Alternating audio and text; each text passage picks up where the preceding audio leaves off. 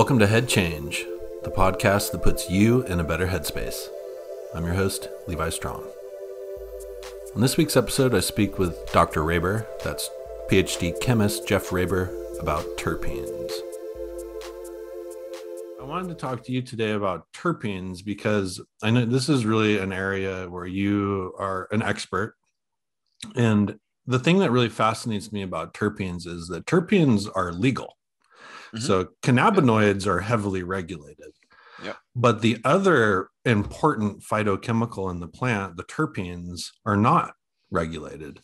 So I think we have some leeway here to lean on more research in the world of terpenes, to talk openly and safely about the medicinal properties of them. And I think a lot of people don't even know what terpenes are. So I kind of want to cover the basics because there's nobody better to do that than have Dr. Raber on.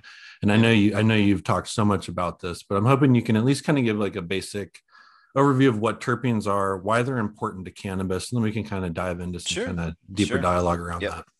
I mean, they're common to almost all plants, fruits, vegetables, and things of that type. So the word terpene to a chemist means isoprene units and building blocks of carbon, certain types of building blocks that are used to create these molecules. And they can be relatively simple and exceptionally complex. So a more famous terpene might be known as Taxol. It was found on the Pacific yew tree. It's a strong anti-cancer agent, and it is amazingly complex in its chemical structure. The ones we find in cannabis are nowhere near that type of complexity. Some of them are simple hydrocarbons. Some of them then get oxygenated. There's also some, other pieces that get added that then affect their properties from an olfactory standpoint and from a physiological impact standpoint. So, and I think these molecules are made by the plants more so to have the plants communicate with their environment and talk to the rest of their world. You have a poor little defenseless, being basically that sits there. It can't run away from anyone trying to attack it. It doesn't know how to call for help vocally like we do. So it sends out molecules to, either ward off folks or attract the right ones to take care of the current problem that's on them. One of my favorite documentaries is What Plants Talk About. And it really kind of talks a little bit about this, communication, if you will. And we're probably trying to be like chemical translators, like understand the language of the plants and understand how that impacts our body's chemical language, biochemical language, and our physiology, and how might we understand which ones are present and how that would relate to our, enjoying, liking, or need for what's there, as long as we're getting it in a certain form. So in a general sense, these are the molecules that smell. We call that volatile, the ones that are able to leave the plant a lot easier. Cannabinoids, you cannot smell from the plant. Whenever you put your face to the cannabis plant and try and notice what you're recognizing, it is terpenes that you're smelling and other volatile-like compounds like that. So I think colloquially, we use the term very, very broadly in cannabis to say all the things that generate smell. Chemically, technically, they're not all technical terpenes. There are other molecules that would not be designated as terpenes. But I think we'll just proceed with like all these things that impact with smell and then taste, and then also are knowing now to cause impacts for physiological effect and feel, we call, generally speaking, terpenes. Terpenes, terpenoids, aldehydes, ketones, esters. There's all sorts of other funky chemical names we can give them, but for the sake of conversation and to keep it easy on everybody, because not everybody liked chemistry like I did, we'll go ahead and just call them terpenes. But each of the cannabis cultivars, there are about 120 or so different terpenes known to cannabis. There are tens and tens of thousands of these molecules known on the planet in the botanical world. So, there's a very small subset of them that are present in cannabis. And a lot of these things are not only found in cannabis. There are very, very few that are specific to cannabis as we know today. We haven't looked at every plant on the planet, so you can't rule out the possibility that you find some of these other ones elsewhere. But there are ones that are very common, like limonene is found in, citrus. So the orange juice industry, limes, lemons, they have tons of those things. Linalool is another popular one that you find that's present in lavender. So we might understand, hey, lavender that's been standardized as an extract can have very good utility for kind of relaxation and anti-anxiety. So might we be able to extrapolate that if there's some linalool in this cannabis plant, it's doing that? I think that's a very risky extrapolation because there could be, 5 other terpenes on the other side that are going to exacerbate the problem and not allow linalool to do what it does. We have to think of it in specific compositional terms, and that's where I think it gets even more complicated. So these plants make the molecules to talk to their environment, to talk to each other, to ward off pests or attract, things that could help them from the pests. And we're here looking at them saying, this is pleasing to me, smells good to me, this will impact my taste. And ultimately, we believe that this is a big part of that ensemble or entourage effect that is driving the physiological utility of cannabis, right? We think of it, cannabinoids have a large part of that, but one cannabinoid by itself is not nearly as effective as adding all the other molecules, predominantly terpenes. If it was, we would all have marinol and be satisfied with that. And that definitely isn't the case for a lot of physiological ailments. It also doesn't open up the plethora of products that we see. While you were saying you can't regulate plants that well, I mean, I don't know if everyone's going to be in their home making some of these sophisticated products, or, I wouldn't go through the whole process of making a single vape cart from the entire plant that I had. Right. So there are other benefits to, regulating, educating, taxing, and making sure this supply chain for consumers is really, well checked and free of impurities and stuff like that. And I think terpenes are a huge part of the cannabis space, but as you mentioned, they're not regulated yet. That's coming though. There are some states starting to kind of regulate what of these types of molecules and are these ingredients going into inhalable products, because we saw if you don't watch some of that closely, people might not use a terpene, but they might use something else to put inside of a vape cart and cause the Valley problem that we saw at the end of 2019. Right. I wanted, because I know you're an experienced manufacturer, and I wanted to talk to you about vape pens a little bit and kind of safety levels with terpenes, but just to kind of back up. So Sure. I really like the way you put this, because I've never really heard it put this exact way, but it sounds like basically you're saying terpenes are the language of plants. Mm-hmm. Yeah. It is how they are communicating with their environment, because they are a rooted being. Yeah. The DNA of plants is, from what I understand, more complex than humans. They're actually a very intelligent life form. They have networks, they talk to each other. There's all sorts of, community interplay going on. It's unbelievable. I mean, it's really psychedelic when you break it down, but I really like diving into this. I mean, science is psychedelic, especially chemistry. Yep. There's no other way to think about it. And a lot of facets to it, for sure. But just so people kind of understand the basics, when we're talking about terpenes, like if you take an orange and you scratch an orange peel and you're going to get a really vibrant smell, those are terpenes that you're smelling from that orange? Yep. Predominantly terpenes. And most of the essential oil from the orange peel is limonene. So you're predominantly getting that, but it takes very, very, very little of any molecules. Certain ones can be exceptionally small amounts to impact the olfactory sensory system. So even to the extent where good analytical equipment can't detect them, and you need really sophisticated, great stuff to start to get that hint and then be like, okay, I got to, figure out how to go after that. Our noses are exceptionally sensitive. Much more so than the equipment that we use in the lab all the time. So a little, you might be able to measure 95% of this is limonene, but that smells slightly different because of the other 5% than just pure limonene. Interesting. Do you have an opinion on, because I know in the cannabis industry, terpenes are a really big deal to cannabis manufacturers and into consumers, whether they know what they are in the chemistry of it or not.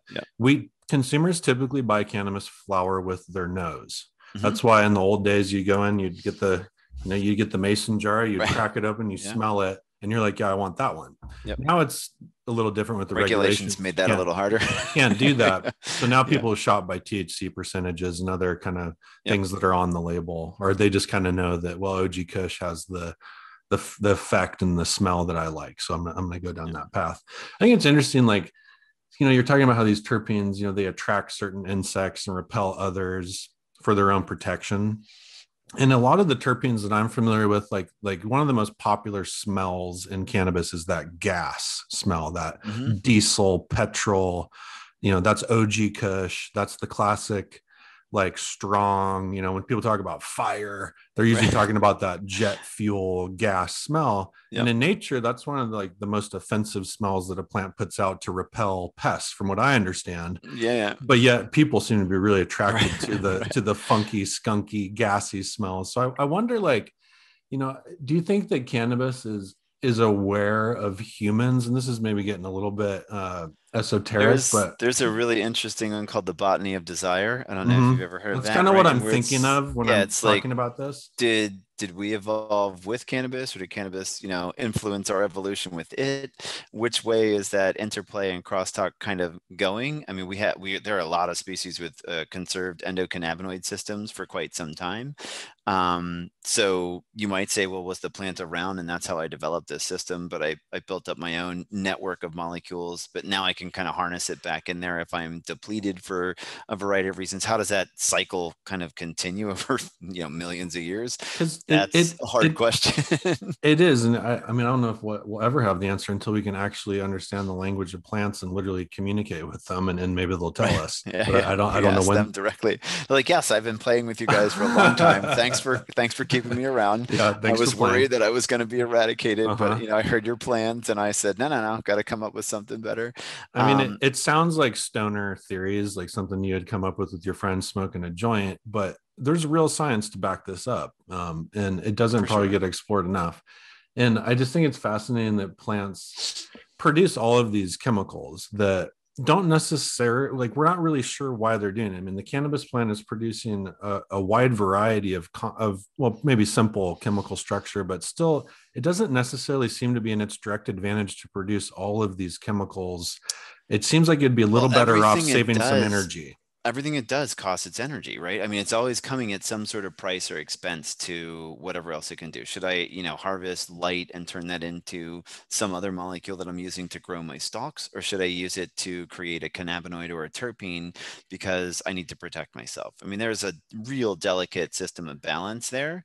And I think you can see like different cultivars in different environments produce different profiles of cannabinoids and terpenes because they're adapting to their environment, right? So there is an interplay there with what's around them. So, why did it produce this profile? Well, maybe it's low in pinene because it was next to a pine forest. And it's like, well, I don't need to put that one out there so much because, Hmm. that one's already around and I don't have that pest problem that this one was warding off. I think those questions are so complex. I don't know if you really know the answer. We can sit here and theorize probably for Right. days.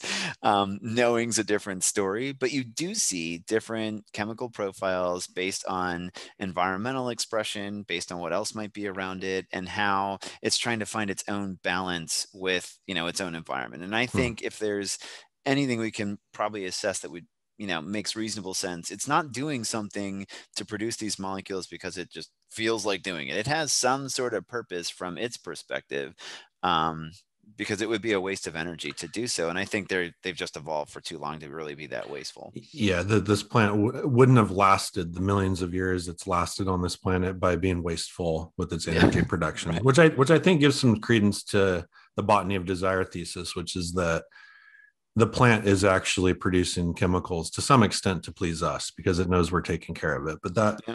we may never know the answer to that Yeah. question, but For it's a those that are very fascinating one. curious, like go after John McPartland's work. He's done like Hmm. DNA barcoding and really Hmm. seeking, when did cannabis evolve? Where did it go from starting in its origination and how did it proliferate across the globe? Real fascinating type of work and Hmm. really kind of interesting. I'm definitely going to check that. I've never heard of that. I'm definitely going to check that out. And so, somebody that's run laboratories, cannabis testing laboratories for years, can you talk a little bit about how important this is for the advancement of the cannabis industry to have good, accurate lab testing? Yeah, it's it's a paramount importance, right? If you don't know what you have, you're never destined to repeat having the same thing. For those that are using it as medicine, it's very important to say, here's what I produced last time, and my next batch is the same, and the next one is the same. And what defines the same? Is it the same amount of THC? But yet my terpene profile was wildly different. I think we have enough experience from folks now that even if I called it the same name, but its chemical profile was different, I got different effects. even though I consumed exactly the same amount the same way. So something else was going on there. So if a lab can't discern those differences or can't start to, highlight or tell you, hey, these profiles were a little different than the one before, then we're never going to be able to advance our understanding of which ones are right for which individuals at which times, or that we've got a good consistent process of saying this is being produced the same every single harvest. And I think it won't allow us to advance our knowledge base or our use and utility of the plant and with the plant, if we don't have good, accurate analytical. So it's really a linchpin and fundamental keystone to the whole, picture in my mind. Yeah, and I know as a cannabis product manufacturer myself that not all labs are created equally.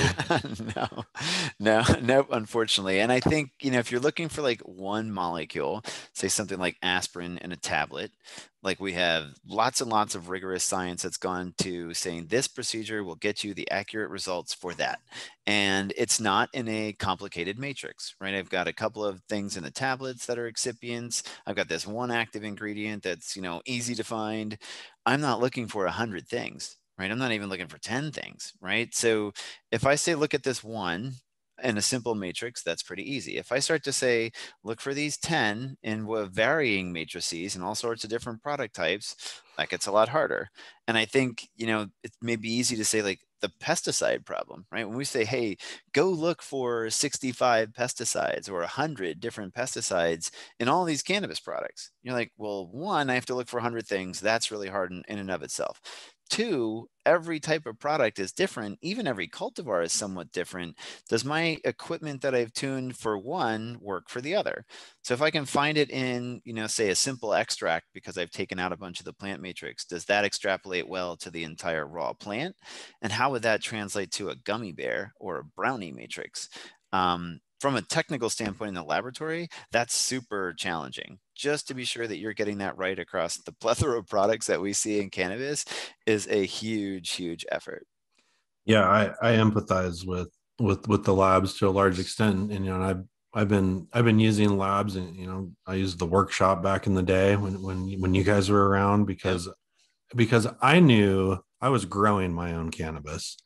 I knew my plants really well. I knew their terpene profiles generally. I generally knew what I was going to get when I would do my infusions, and I'd send those samples out to different labs, and sometimes I'd get crazy data back, just stuff that made no sense at all. You know, Unfortunately, right? Yeah. unfortunately, and then I'd find labs where it's like, okay, yeah, I'm getting pretty consistent R&D reports, and I know I can trust that Yep. at least this is within probably a very small margin of error, an accurate lab test result. And then as someone that has always, in the Prop 215 days, I had my collective and I was giving products to cancer patients Hmm. and people with compromised immune systems. And I wanted to know for sure that what I was giving them was accurately tested, that it did not have pesticides in it, that it did not have heavy metals. No one was testing for this stuff back then. I mean, very, very few No. people were going to the lengths of terpene testing. Give me a break. I mean, who was doing terpene testing 10 years ago? I mean, I Yeah. don't even, did the standards even We started exist? in They must have. 2011. So, I Right. mean, the standards were there, but, tuning them to kind of look through cannabis and start doing that. Yeah, it became apparent to us after about a year of operating. You're like, this is not just THC and CBD. Like, there's Right. no way that is all this is about. How do we make that next step into at least starting to scratch the surface on terpenes? And it's so complicated.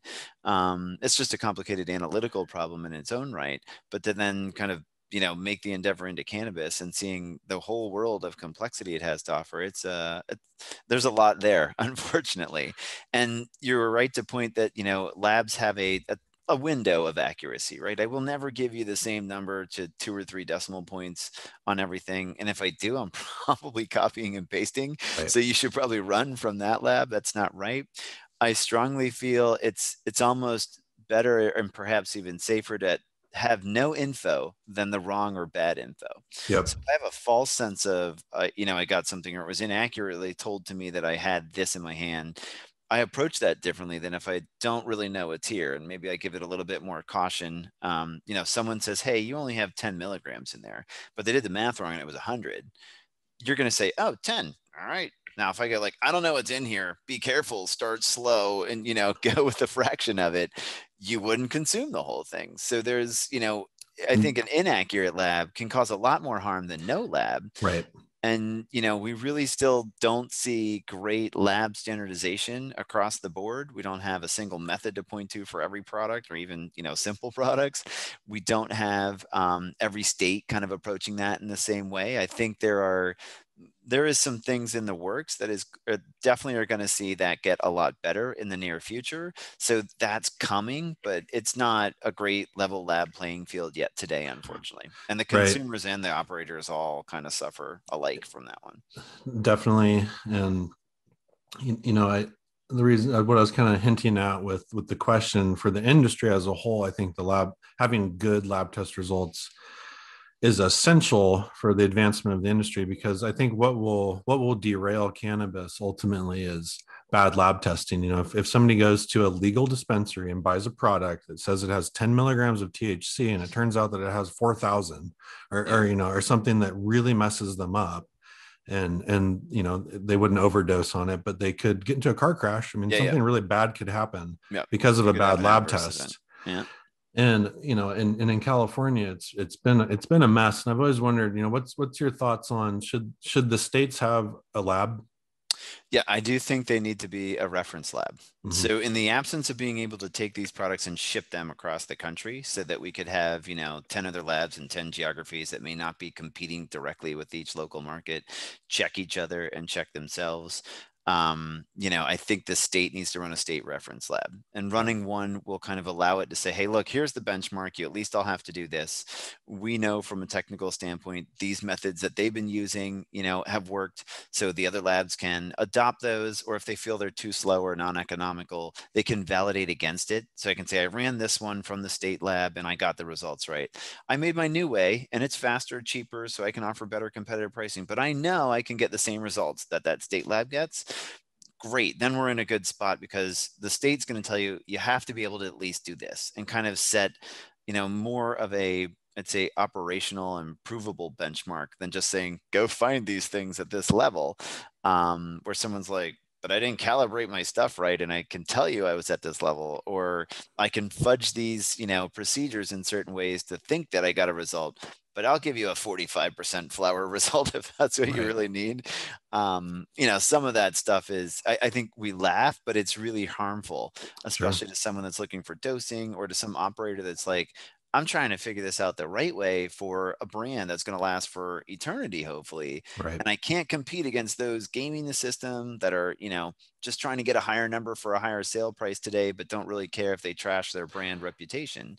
Right. It's not really a fair level playing field. I don't think it's really No, and not good to the honest operator. no, and I think you're right. The only way to level that playing field and to maintain some consistency is to have a state run lab, that right. I mean, a they get reference tax lab, revenue, right? they But get they're not they're in getting the them. game Yeah. to say like, I'm going to push a number higher, or I'm going to purposely try to not do so well on my, Right. fill in your blank Now, test. I don't want the government involved in any other aspect of the business. I don't want the government growing the flower. I don't want them Right. manufacturing the products. I don't No, want them selling the products like they do in no. Canada. I don't want any of that. But I think they should be involved in laboratory testing.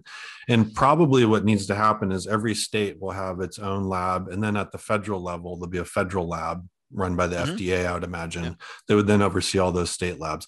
That would give us the framework to actually have a federal recreational model. Does that seem logical? I don't know if the feds need to run a lab. They could rely on all the states and say, Okay. Better. combined, That's better. I've got like 50 different data points, right? That would be plenty to run Right. statistics on and be assured. And there's, a great body of knowledge and effort there to say like, hey, look, and if some state wants to go further than the other state, okay, I think it would be the federal job to say, well, here's the harmonized platform that at Mm-hmm. least at the bare minimum, everyone has to do this. And we see that, today. And then California goes, we got to go further. Okay. And in some things, thankfully, you are going further because maybe that's not quite enough. And I think, states' rights and allowing everybody to have that flexibility, that is the system that we all embrace here. And I think it can lead towards, hey, here, you guys didn't think this was necessary, but when we took that extra step, we found all of this out. And everyone's like, whoa, maybe we should go take that step too. If you don't give the opportunity for that exploration or that individualized kind of picking, you might not know what you don't know or find out those things that were really important. But I think, like one centralized federal lab would be like, I don't know, that'd be like catastrophic in my Yeah, mind. I think you're right. It's like, don't do that. Let's keep the feds out of it. Yeah. But I think at the But state I mean, level, they need to play referee, just like the mhm, states kind of need to play referee on these systems. Like somebody needs to say, hey, we don't think that's in the best interest of, everyone. Because if I allowed you to do this stuff unchecked, we know it would go in a direction that causes harm. And, none of us, at least none of us, like are looking to see this is going to cause harm. But you could accidentally do something. sure, You might inadvertently do something. You might unknowingly do something that without independent verification and checking, you could have a big problem that causes great public harm, health and safety issue. And sure, most of the people, especially that you and I talk to, are like, I don't want to have any interest in harming anyone. We're here to help people. We're here to offer physiological tools. We're here to make this, and available to those that have a need to feel better. In whatever case they want to define that as, whether it's medical, recreational, whatever you want to put on a tax label might be different than what someone is actually seeking. But if you don't check that, I mean, I can assure you, you saw it too in the early days when it's a voluntary testing market and there's no regulations. You have cultivators preemptively spraying pesticides on things, so they're sure they could take it to market. They're mhm, like, I don't think it hurts anybody. Well, it may, it very well may. It's probably not a good idea, and you can do it without it. right, So why are you not doing it without it? It forces good practices, it forces good operations and actors, it forces great product quality, and kind of like raises the quality bar across the playing field. And playing that referee in the right fashion, I think, is only good for all of the patients, consumers, and everyone else there. And the operators can figure it out. It's not, we didn't have thousands of businesses get licensed and then say, I could never sell a product because your regulations are so crazy. I mean, there's things that are difficult, not easy to deal with, and but none of them have proven to be completely impossible. yeah, So, could things be better? Absolutely. It should be a system that evolves. And I think, we're all understanding it's going to take a little while to keep evolving it to get to a better place, but we're certainly better off than not having any, and we're certainly better off than not having access at all. So sure, and it's a balance, right? It's all about equilibrium and yeah, balance, and cannabis teaches homeostasis. And, we've got a socioeconomic one as much as a physiological one. yeah, it's a complex issue. I'm bolstered by the fact that the majority of people want cannabis legalized, including Republicans now, and that's new. There's now Yeah. 51% of registered Republicans want Yeah. legalized cannabis. That's big news. Um, and I think that as we get better research and data, and now, I mean, how many states? The majority of states have legalized cannabis in some form or another. I mean, I thought they said it's Virginia snowballing. just did it and it was 17 actually Yeah, have some form of that now, I think is the yeah. number. Which so once we get up to 25, New York legalizing it, I think is going to be a big tipping point.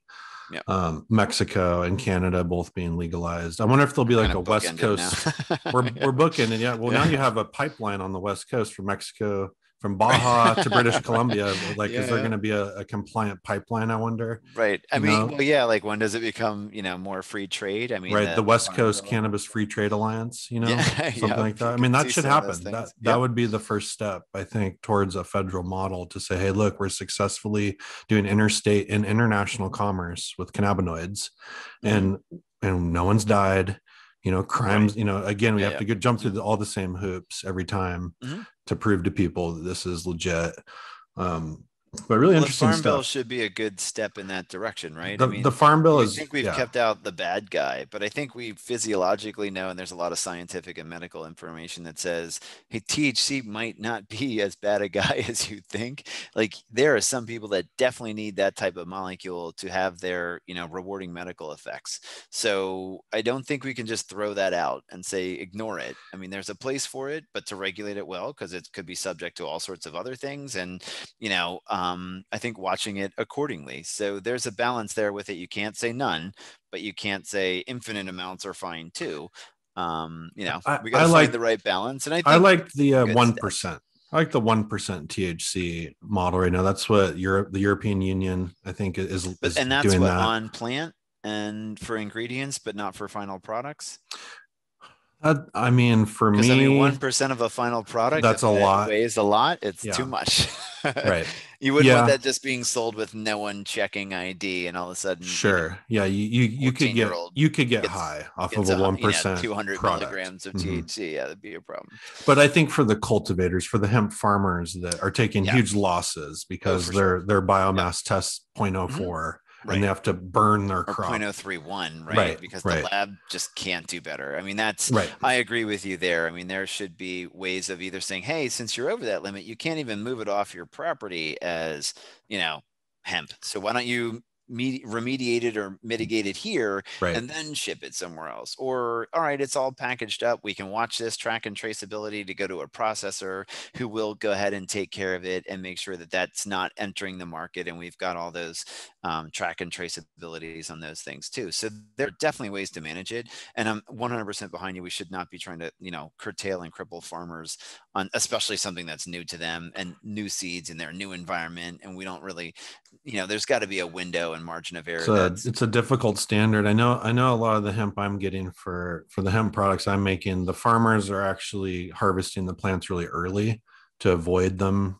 I okay. guess Yeah. CBD production maybe happens a little earlier. I'm not really sure, I but don't think so. I think they're pretty similar, but it is a safety mechanism, right? Like, hey, I'm just going to make sure I'm not going over. If I let it go mhm. too long, I've got more ability to see that If happen. the There are, as the plant ripens, the yep, cannabinoid profile increases. So if yep, you harvest it 2 weeks earlier, that seems to be yep. something they're doing. But then they may be sacrificing crop yield Sure, and economics and things of that absolutely. type. So why don't we enable them? And I think, okay, we started with some magic number, zero point 0.3. I don't think anybody really knows where that came from, Like other than it A was someone Canadian said, botanist, this apparently. guy. Yeah, this Yeah. guy said, sure, okay. Mhm. Okay, good place to start, right? But now I think we have more data that we should take an intelligent, informed decision and say that's probably a little bit too low. That's asking a lot of the U.S. government, though, to make an intelligent and informed decision on drug policy, at Yeah, least. yeah, yeah. Unfortunately, I feel like you're Unfortunately, probably that seems right. to be true.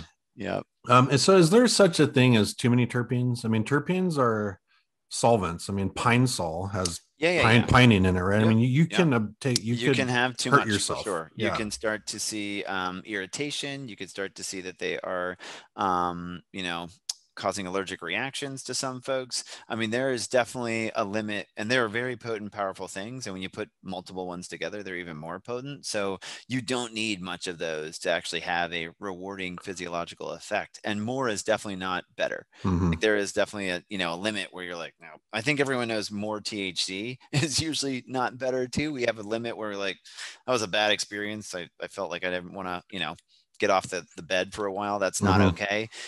There is the same thing applying with terpenes. Hmm. So you don't want, 90% of your product to be terpenes and 10% to be cannabinoids Right. in the case of, certain types of product types or certain terpene combinations. It's hard to say, like, is there not a terpene that you could have 90, 95%? There probably are some that you would, depending on what the product type is and what the terpene is. So I don't want to overgeneralize it, but there can be too much of the good thing as well in this Well, case. it's like essential oils. I mean, essential oils are essentially mostly terpenes, Yep. right? Yes, most definitely. Yep. And with essential, I know essential oils are a huge thing right now, and there's a lot of snake oil out there, and there's a lot of legitimate stuff, but there's a lot of claims being made about essential oils and what they can do. Probably everyone knows someone in their family that's out there hawking, and essential oils now. Yeah. Yeah, doTERRA or whatever, and crazy expensive. And anyway, um, essential oils have really gotten big, and I think that's great, and that's a natural product. It's made by distilling plant material, from the Hmm. way I understand it. Cannabis, you can do the same thing. You can extract the terpenes out of the plant and Hmm. isolate those, and then you can pull the cannabinoids out later. There's all types of cool things you can do Yep. with extraction. Do you have an opinion on cannabis derived terpenes versus synthetic versus natural source? What's your perspective on that? Sure. The cannabis derived ones, while they come from cannabis, they typically do not look like cannabis when you're done, right? So there can be changes in the chemistry of those via the extraction methodology that's used. So we're having chemical changes and transformations happen. So it's not always a direct representation of what was on the flower. And I think, if we're saying like, hey, we know this flower that as it's been presented to us on the plant has been beneficial and helpful. So that's the best model to say, here's how I can get that into a derivative product, some sort of infused extract or, edible, topical, inhalable type of product. The closer I stay to that plant profile, the better I'm going to be in delivering the desired physiological effects and also potentially mitigating toxicological concerns. If I take some derivatized form of that because it changed via all of my extraction techniques and methodologies, am I still as close to the plant as I thought I was, even though I'm labeling it cannabis derived? Maybe not. I mean, in some of the profiles of those, when you go and do an analysis, you're like, I can tell you this is from cannabis, but I wouldn't tell you it is cannabis Mm. because it is, only 50% of what's in here do I have a clue about. And since I know I'm looking at a lot of what cannabis has to offer, I should be able to discern more than 50% of this. So there are a lot of changes going on to the molecules throughout that particular process. And there are many types of processes, right? You can have like CO2, you can have distillations, hydrodistillations, you can have all sorts of ways that people are trying to capture those cannabis derived terpenes.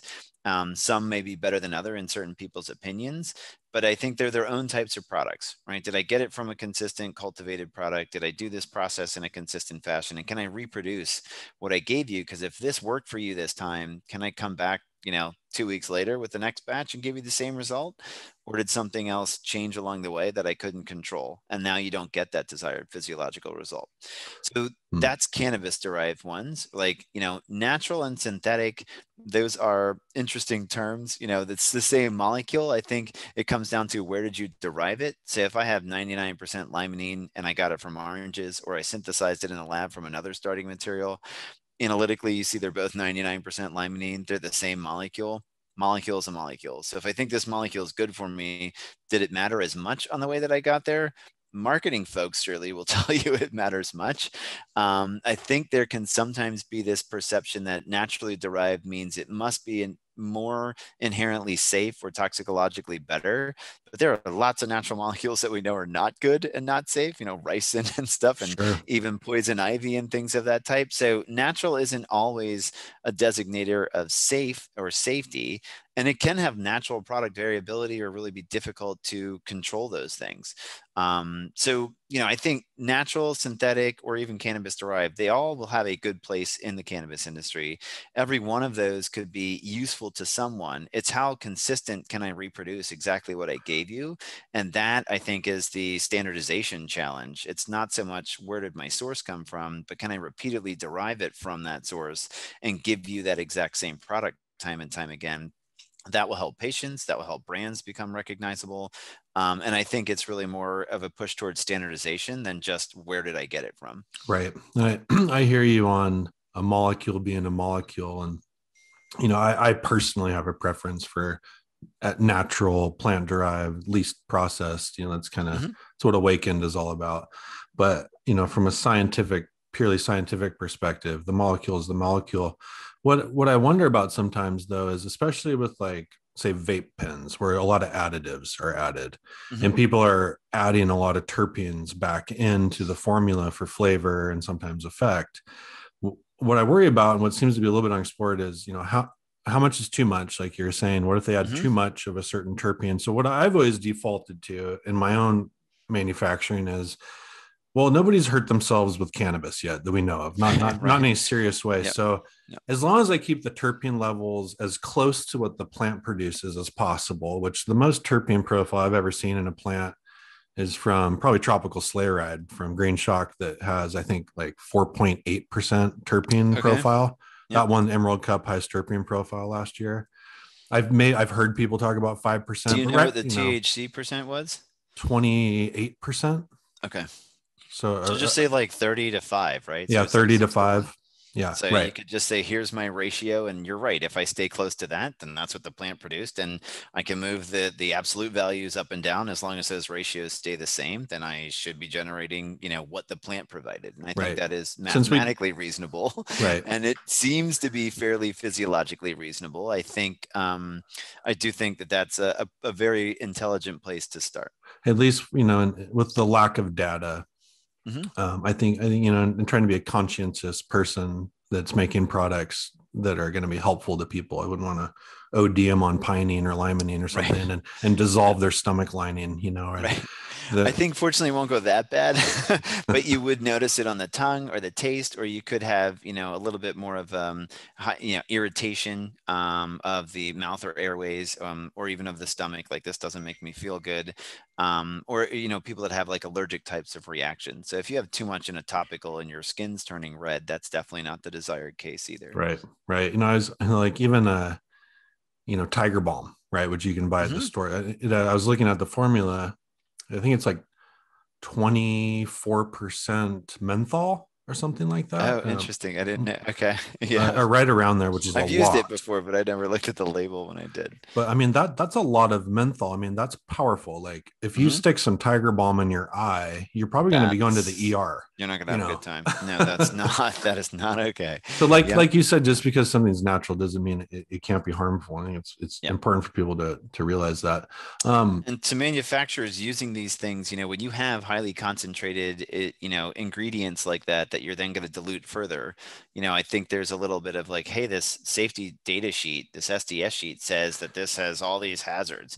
Well, that's in the very potent, neat form and how you're supposed to safely handle it to put it in the product. Right. That's not the end safety data sheet of the final product. That's of the ingredient. So Mhm. 100% menthol, right, that I use to make my Tiger Balm, that might have a rather scary safety data sheet, but when I dilute it down into the Tiger Balm, it's fine, provided you don't Mhm. stick it in your eye. Right. Right. So, it is, how do I use it? Where am I using it? What's the concentration of that final product and what I'm using it in? But to any manufacturers or people playing with neat terpenes at home, I mean, they're very different than when you're diluting them down into a product. Concentration has a huge impact on that thing. Here and um it's making me there's so many questions I want to ask you, Jeff. I just have like a personal question I really want to know. Sure, So sure. obviously terpenes and essential oils are used in flavoring and fragrances in the flavoring and fragrance industry. We find terpenes in all kinds of products that we're probably not even aware of. Is there a standard for, like, there has to be a manufacturing standard somewhere that the Clorox Corporation refers to say, hey, we want to make sure we're not putting more linalool or pinene than this amount? Is there some type of I don't know standardized? if they're regulated or standardized to that fashion. I mean, I think, the Clorox company will say, here's the product that we've gone through all of our studies and Mhm. we know it very well. Our marketing group has said this is effective. One, economically, I don't want to put more in there that is effective because that's just not going to be cost effective to the Right. company. So there's a little inherent economical protection in that. But it is really product specific, right? So like you're saying, like with Tiger Balm, you can say like, 24% menthol in there was very effective. But if I have 24% menthol in a cigarette, that Right. very well may not be a good Right. idea. Right. So it's really, really difficult to say, hey, I saw this over there, therefore it must be okay over here.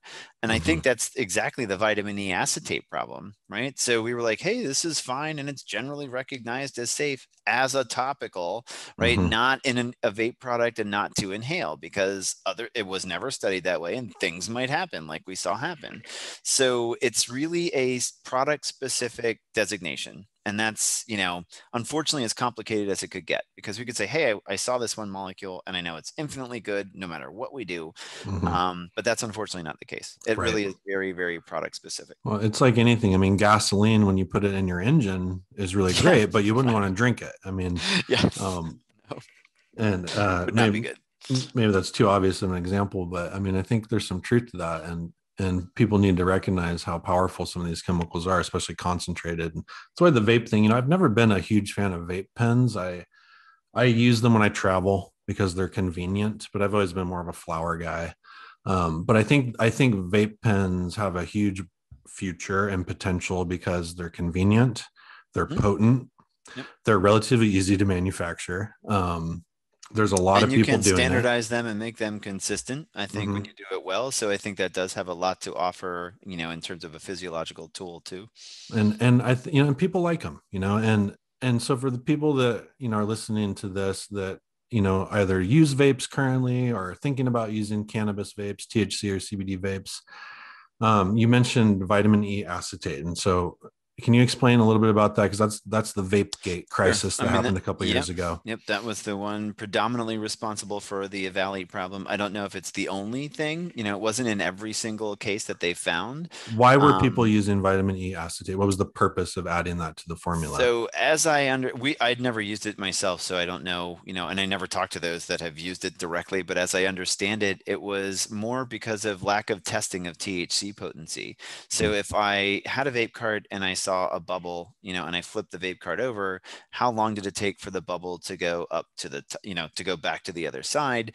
If it goes really fast, it means I must have cut down the THC concentration so that it was, thinned out and more cost effective for the mm. illicit manufacturer. Okay. This wasn't happening in places where it's tested, because if I went to the testing lab with a 30% THC thing and called it 80%, they'd say no, it's not, and it's not allowed to go out, and it wouldn't be labeled under 80.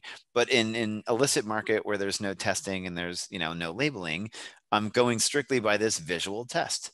And if I can fake it to someone that my stuff's very viscous, I think it was understood that THC, distillate oil, and concentrates are very viscous. So higher concentrations mean that bubble turns over slower. Hmm. Then you wanted something that did that. And they said, well, what's super cheap and what could give me these types of thickening effects that I can add this to the vape cart?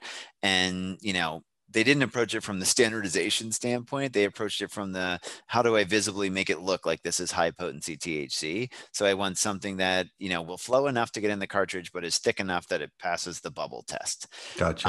And that unfortunately was, I think, the large driver for how this could be useful in that respects. But it was, the reason is, when you heat a molecule like that, it degrades into another molecule that's highly reactive and was causing all the problems in the lungs. What? I think I, we now know that, unfortunately, right. um, which is probably hard to predict until you would do, say, toxicology studies or understand things like that. We now know that molecules like that have that phenolic acetate function are bad. And I really worry that I'm starting to see like THC acetate show up and other cannabinoid acetates where that same problem can happen. So, I'm fearful that we may inadvertently even go down that path again without being a vape excipient or anything being used like in the same fashion. We're just going to make a molecule that we think is going to be more psychoactive or interesting and cause that problem. Hmm. What is It starts to TH? become complex chemistry, so I don't want Right. to flip You're everyone out there, but that's yeah. you're talking So about things that I I've guess never heard of. yeah, yeah. The What is easy way to think of THC that is acetate? so it's adding a small polar group to THC that allows it to pass the blood-brain barrier better. Hmm. So it's a very like inexpensive and relatively simple chemical transformation to perform. So if I have a lot of these things around, somebody with enough rudimentary college level cannabis or chemistry knowledge is going to say, hey, you could do this, and here's how you could make this potentially more psychoactive, which is not necessarily the case. And I don't think it's needed in this case either. We've got plenty of the right molecule. Don't go mess with it. But that, if you heat it, is going to cause the same things that we saw with vitamin E acetate. And if you're dabbing it or vaporizing it or putting it in combustion products, you could see these same problems. And then we'll have an even bigger, regulatory problem. So I Hmm. really caution anyone that would understand that to not do it. I think the inadvertent repercussions of it could be far greater than we'd ever anticipate or want to see. And this is different than nanotechnology, Mhm. which Oh is yeah, also yeah, supposed to yeah. increase the So bioavailability. that's like just like encapsulating or capturing the THC molecules in really small particles. And those Hmm. particles are in such a way that it's delivered easier to the receptors of interest to the body. And not all nano claims are actually accurate. It does Right. depend on how you've gotten there and does it stay that way or do they agglomerate after you've formed it? There's a lot of really complex things that go on with the nano pieces too. Gotcha. Yeah. Yeah. There. The market is always going to try to find cheaper ways to get people higher, right? And Unfortunately, yes. there might be some really negative potential consequences of that. I know as a topical maker, when the vape gate thing was happening around vitamin E, suddenly I have vitamin E in my topical as a preservative, which I think all Yep. topicals should have some Makes a lot of sense. preservative in Yeah. it. It's a natural one. It's a very good one. And people were flagging that, on COAs going, hey, why You does have this some have of this in there. vitamin You're like, E in well, I it? didn't tell you to inhale it. Like, it's Right. fine in this But fashion. I had to go and literally talk to all of my accounts and educate them on why our topicals have vitamin E, how it's the same thing they're using to cut the vape pens, but if you don't smoke it, it's actually really good for you. It's when you inhale it that it becomes harmful. Yep. Um, so interesting stuff. Do you have a favorite terpene? I joke that they're like all my children. I don't have a favorite. I'm not allowed to. No, I probably don't have one particular favorite. I do like the smell of lavender. I do like the Mhm. smell of linalool. I think that's a pretty, solid front runner for me. But I wouldn't say it's necessarily my favorite. But I do like that one. I love lavender too. Lavender, the plant would have linalool along with what other terpenes? Limonene, pinene, myrcene. What else is going Lots of on? other ones for sure. Yeah, Yep. yeah. Yep. So it's not just linalool, but No. that's kind of the dominant Yeah, yeah, terpene, and then we have pure linalool that you can smell, right? and that And is it's still pleasant. It doesn't smell like the lavender plant, but it is still and pretty they've pleasant. done clinical trials on linalool, right? Haven't they? On a standardized extract of lavender, yes, Right. yep. On There's products in the European market that are good for for that. treating depression or anxiety I or something, I think think. that's what. Yeah, yeah, Right. yeah. And they compared it to an antidepressant. It worked just as well or better. I don't know if they did a head-to-head trial with another pharmaceutical, but they did it against a placebo, Okay. if I'm remembering correctly. Gotcha. Yeah. And it did show some clinical efficacy, like, hey, this Right. can really help you in that So respect. for anybody listening to lavender, next time you see it, your neighbor's probably growing it. And next time you're Yeah, walking right. your So put dog, your face in there. go stick your face in there. It'll Yeah, chill you out and calm you feel a down. little better. Yeah, The plant is speaking to you. It's telling you to chill out. that's fine. It'll be fine. Just come on over here. um, do you like cannabis? Are you a smoker, Jeff? I'm sure. I am a cannabis consumer. Do Yes. you like vapes, flower, concentrates? What's your jam? I've tried them all. I think there's, a place and time for each and one of every one of them. I am a vape user. I think those are very convenient and very effective. But I do still like the flower in in its form as well. So I'm a fan of that. Do you like distillate vapes or live resin, or is there a I can't say I've particular? had too many live resin vapes, but I am a fan of the distillate vapes. Well formulated ones can be very, very effective Yep. from both a taste and physiological standpoint. So, Yep. And not all um, distillate is created equal. I mean, no, no, you can have a no. wide variety of quality Yep. with distillate. And distillate is essentially distilled cannabinoids. Yep. Yep. And to take that as so you've removed the terpenes from distillate, Hmm. and then they're added back into the formula later, either Correct. cannabis derived or some type of Or otherwise. Yep. or Yep. otherwise. Botanical derived, I think is what they say. And I Botanical terpenes right, covers the synthetic and natural versions both. right. And I know you're really big on the true to plant aspect of this.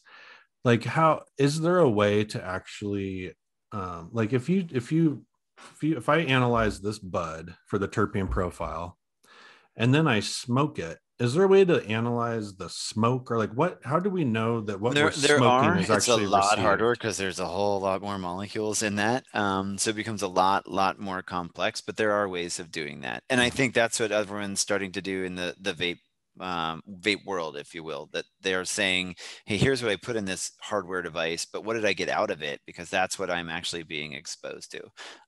So the analytical push in that direction is increasing, and I think we'll see more and more labs be able to do that, which will definitely be a very good thing.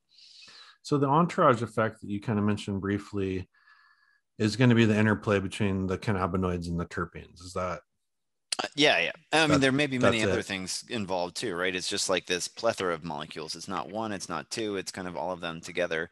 I would never want to say it's only five or only 10. Like, I don't think and it may be a very different number depending on the molecules and depending upon, which product form and which person you're talking Right. about. And I probably know your answer to this because you're a nuanced scientist and nothing is ever black and white with any scientist.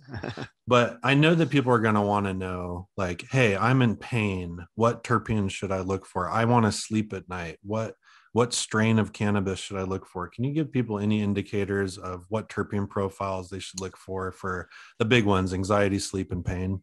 It's really tough. I think that's really tough to kind of say like which ones are right because it's not one terpene. It's kind of the number of those that you see. So try and get as much information on a C of A or from the product manufacturer about what the top 3 to 5 terpenes might be, so that you can understand, hey, this is what I'm looking for because I tried this and I tried that. So you're going to do a little trial and error. Ask, someone, hey, what is on either end of the spectrum? And maybe what do you see as in the middle?